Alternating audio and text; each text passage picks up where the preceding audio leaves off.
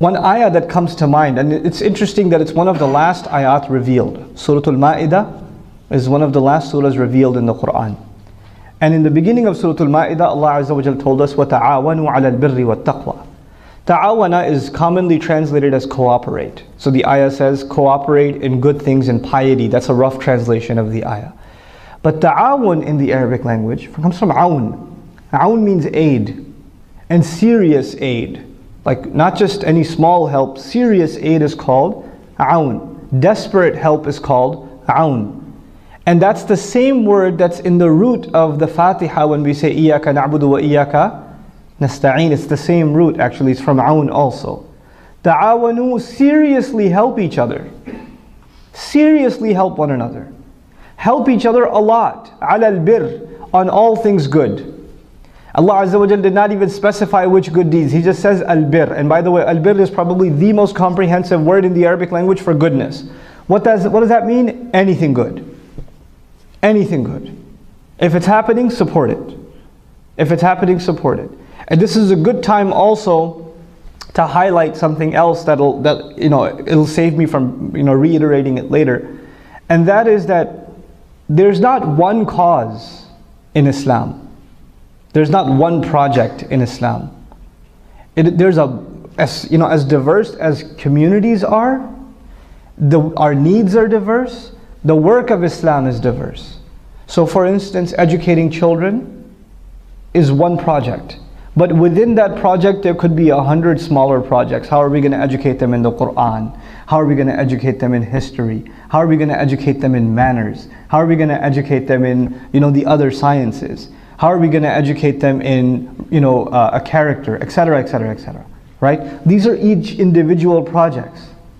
When we talk about building, establishing community or counseling for teenagers is a project. Counseling middle schoolers is a project. Counseling married couples is a project. Counseling seniors is a project. These are individual projects. So when you think of it like that, efforts that have to be zoomed in on, and then excelled in, then you and I should realize me personally and you personally, we have to ask ourselves, how can I contribute? What can I serve in? What good can I do? Or what good do I think I could be a really good asset towards? Maybe I need to start something new. Maybe something already exists and I can make it better.